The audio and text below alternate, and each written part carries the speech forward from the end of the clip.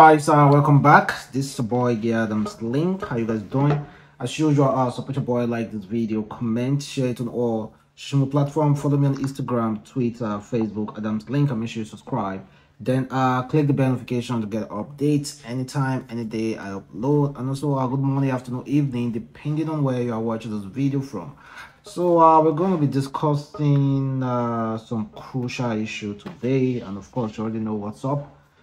It's Ukraine versus Russia, and what actually concerns me is Nigerians living in Ukraine. Of course, you already know Russia invaded Ukraine recently, and we already discussed about this, and you can go on Twitter. You see a lot of the havoc, you see a lot of cries, and international body reacting to it. So as of today, Nigeria government just recently spoke for the whole Nigerians that we have already taken a side. Nigerians are taking a side, and we are standing with Ukraine. Of course, you might think differently, but the government has already taken a side for us, and we are standing with Ukraine. In fact, they just recently sent Ukraine a Russian message to immediately evacuate their forces from Ukraine. Also, South Africa president as well has done that. Well, you know,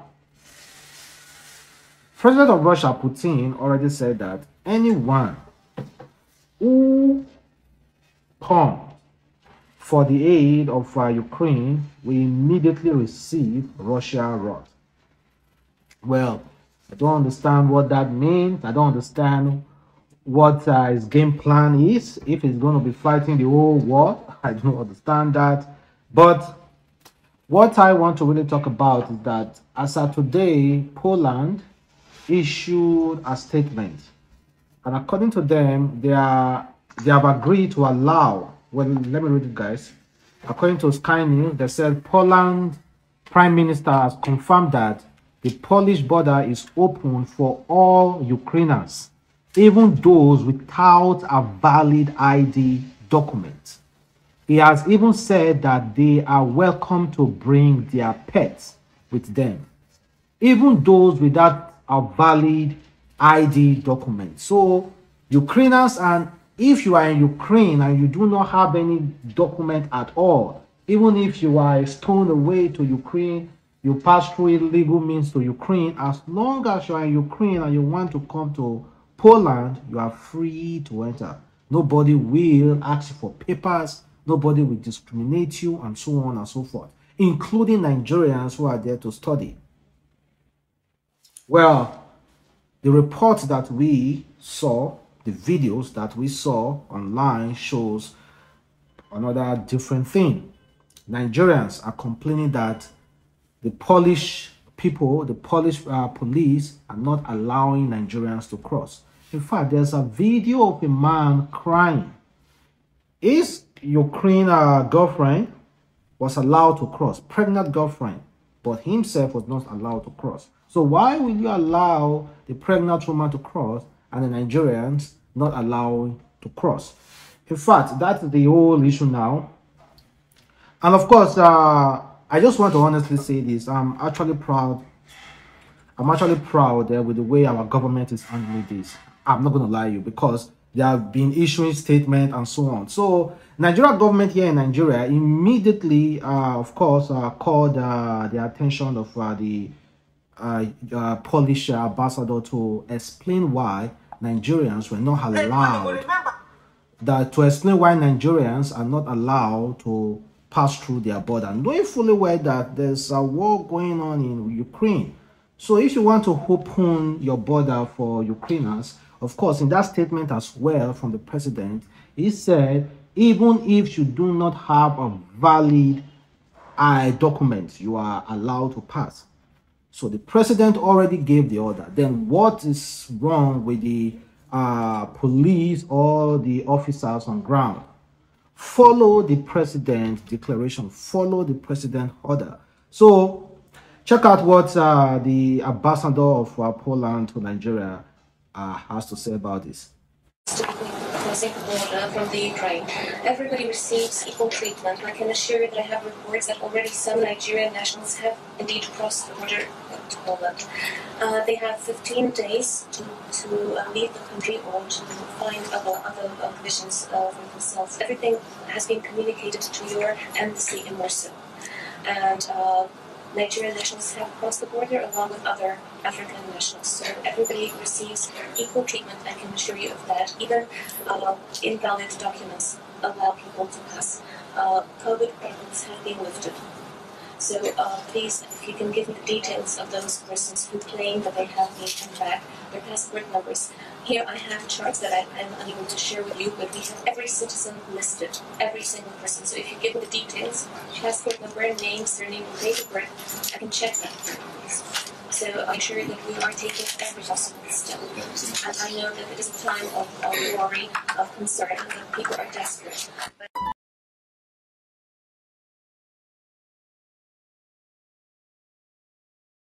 honestly, that is actually great though. If you know you're having difficulties in Nigeria, in Ukraine currently, trying to pass to Poland, please just let us know. You can send us your passport number and so on, because that is Poland ambassador to Nigeria. You can send them, then of course the government immediately send them to her, and of course they will do the needful and allow you to pass. The president already issued a statement, so it's not as if we should be blaming the president. No. The head of Poland already issued a statement. All Ukrainians are allowed free entry to Poland, and also even those without valid documents. So the issue is not from the president. The issue now is from the officers on ground. Why are they able checking documents? Why are they able checking documents? As long as they can scan you and make sure that there's no harmful things on you, then you are allowed to pass. Then this one is coming from Senator Shehu. He said, those who are dying to study abroad, stay at home and get into federal or state university. It is better to hustle with ASO than war and racism. Well, this is not the time people will start making fun of the whole situation, because people have actually, students who have been in Ukraine for a long time, have even they have started their own life there. They have their own family. They have their own family.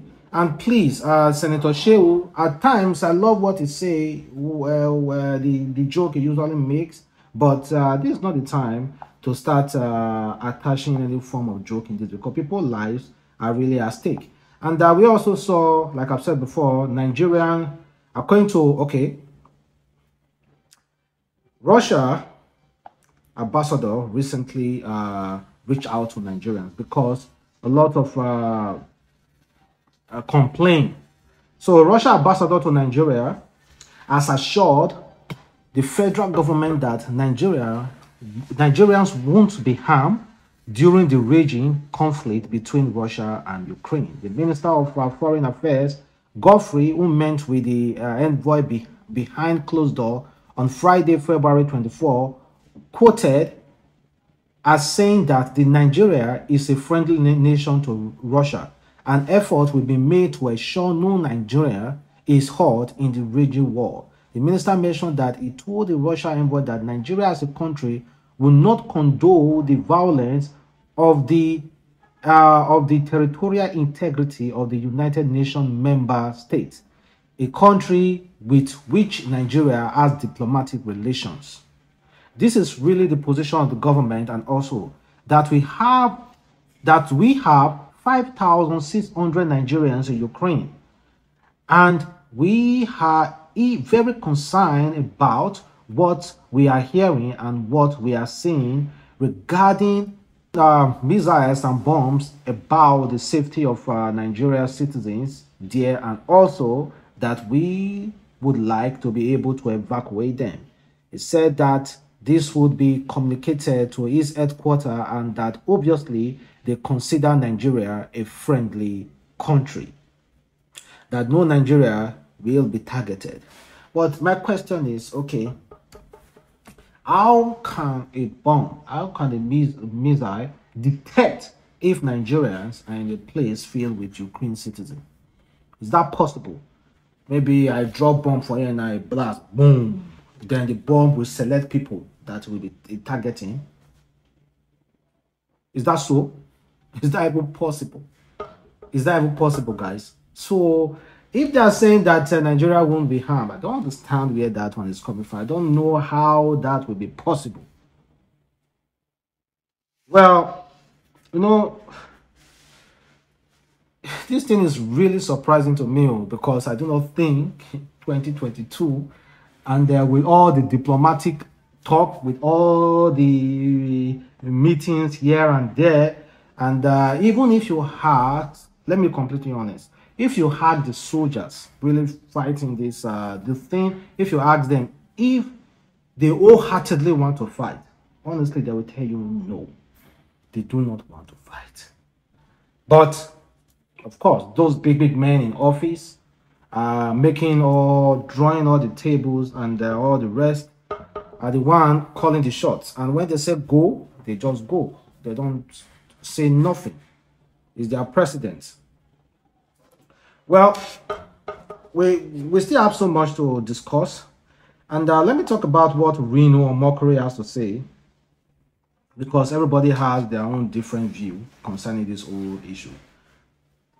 Reno Omokri is not supporting Nigerians, always putting their nose in Africa, always putting their nose when it comes to white people's issue. According to him, you know, we saw Pastor Suleiman recently laying his hand on a very huge television on Ukraine map, and he was praying for Ukraine. And so many other Nigerians as well are currently praying for Ukraine and the peace. So, Reno Omokri said, pray for Ukraine, pray for Ukraine. Ordinarily, a good statement. But when was the last time you prayed for your own family? When was the last time you prayed for Nigeria? Terrorists have killed over 100k Nigerians. How many times did Ukraine do pray for Nigeria? You know, someone would definitely ask, okay, is that the reason why we shouldn't pray for Ukraine because of the kind of statements you are making? Well, there's still another one, which I'm going to read to you now. So he also said, Ethiopia and Tigray has been at war. Over 1,000 times the number of people killed in Ukraine have died in that war. How many black Africans started pray for Ethiopia? How many even noticed?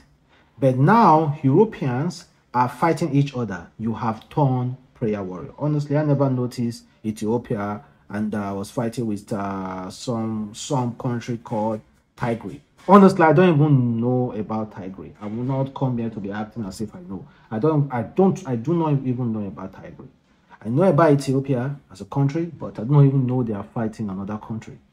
So as someone said, a lot of Nigerians study and work there. So it's okay if they say a prayer for Ukraine.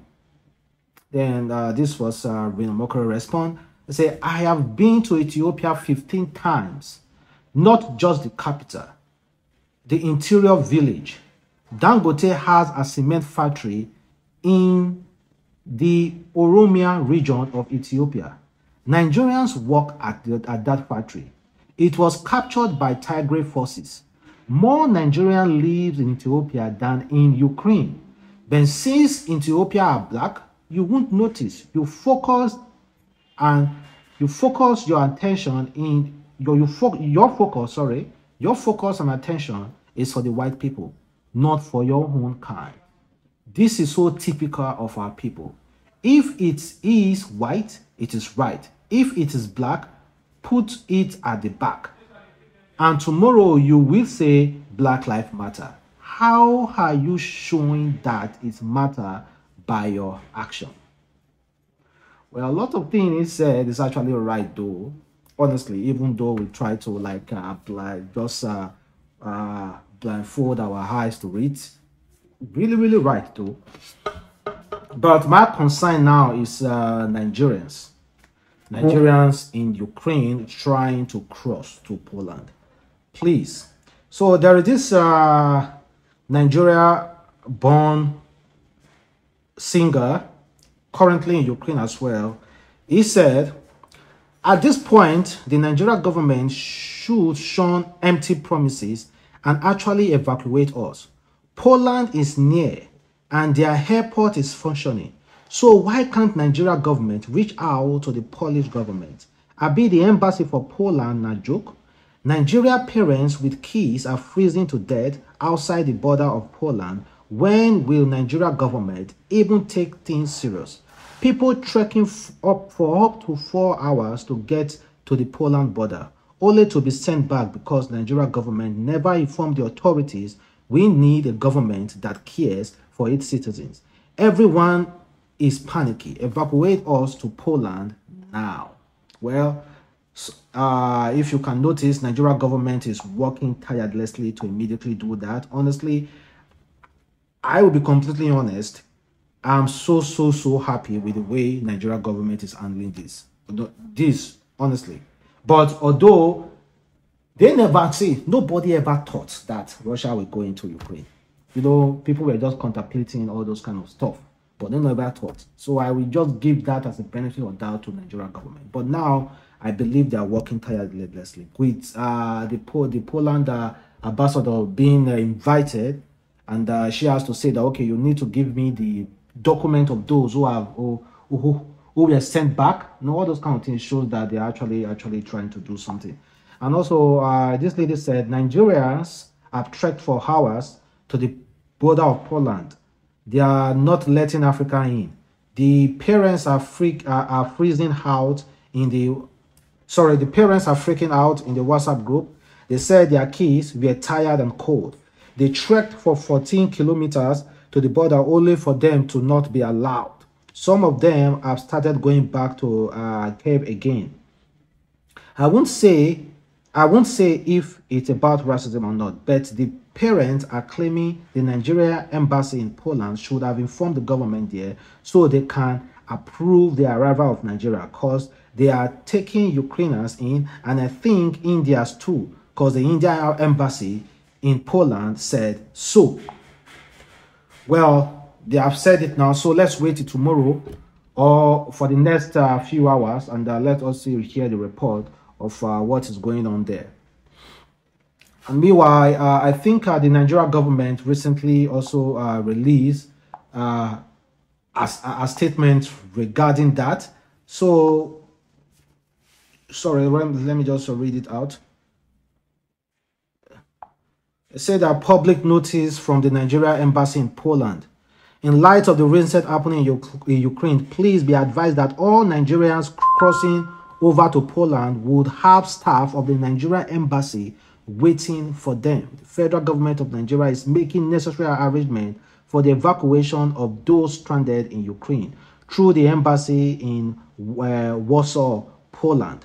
Please present this as your destination address with the border control. So they gave some few numbers there. The Nigerian embassy staff, along with volunteers, will be at the Polish-Ukraine borders with boxes and vans to pick up Nigerians from the crossing border point and location below. So the locations are there. Please share this information with all Nigerians to immediately get this and they try to assist themselves with.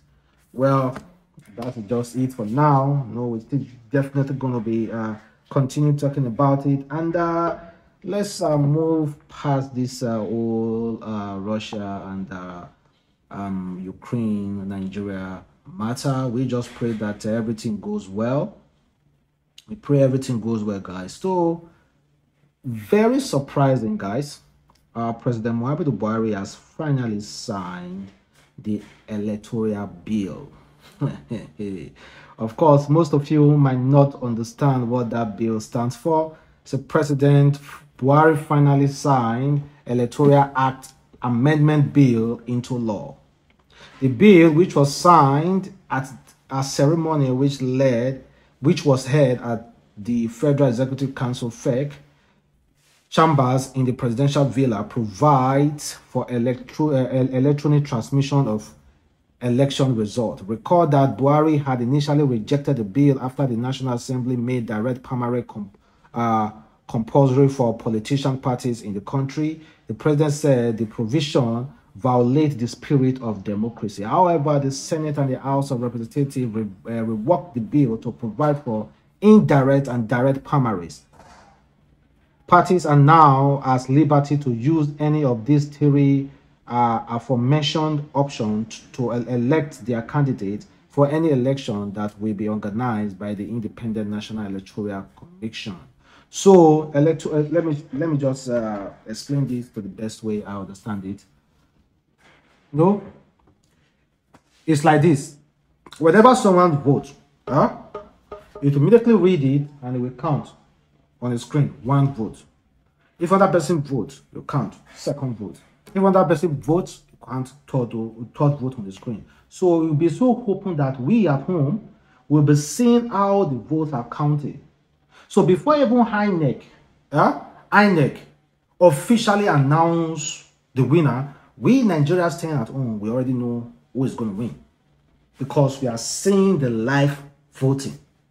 It's not before we just depend on INEC alone to conduct the election and also pass the result to us without us seeing what they are passing or seeing if it is credible or not. Well, I'm so happy about this. I'm not going to lie to you. I'm so happy that President Buhari has finally signed this. And there's one person as well who is very happy about this, and it's one of President Buhari critics. Not criticizing him in a bad way though, but just want him to improve, and that is Asha Yusuf. What did you say I did here? Hey, how might that happen?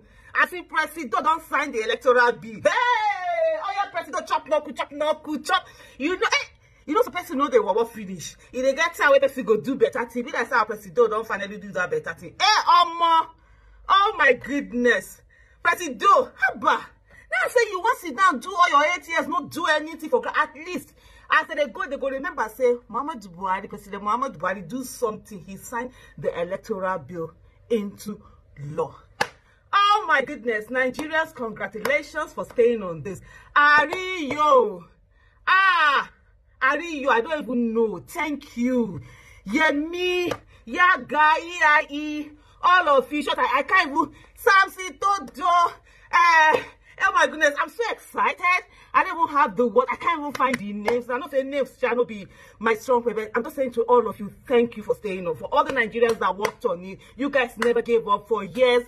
You kept working on this. Thank you. National Assembly, well done. President, well done. When you do well, we go tell you well done. When you do anyhow, you go see anyhow. When you do better, we go tell you, oh, President, chop. Oh my God, I'm so excited. Yes, this is it. We have a new electoral bill. What are you waiting for? Go and get your PVC. Get 5 people to get their PVCs. Help those 5 people get their own 5 people to register and get their PVCs. Let us organize or be part of PVC registration drives in our community. Get people to register. And finally, we vote with sense. Hey, this is what for Citizens Alert is talking about. Oh my goodness, I'm so excited. You know, many people say this will not happen. The president will not say it is, it is easier to say things will happen. It is much harder to say it will happen, and you keep going and you never stop and you work for it. What?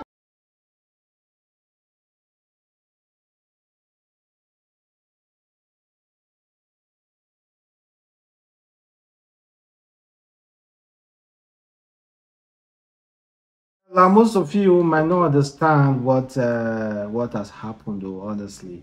So now you do not have the option to say, my vote won't count. Your vote won't count this time. 2023 election, it will surprise a lot of people. Now, politicians will be so much afraid of you, not afraid of their opponent. No. They won't be afraid of their opponent. They'll be afraid of you, because you have the right to vote. No one will cancel this one. Well, go and get your PVC. I have my PVC. I'm definitely voting. I'm definitely voting, guys. I have my PVC and we vote. So go and get yours. Stop making excuses for nothing. Just go there, get yours, guys. And I think that will be all for this video. Thank you very much for watching. The boy Adams Link. Have a wonderful day. Stay blessed. Catch you next time. Peace.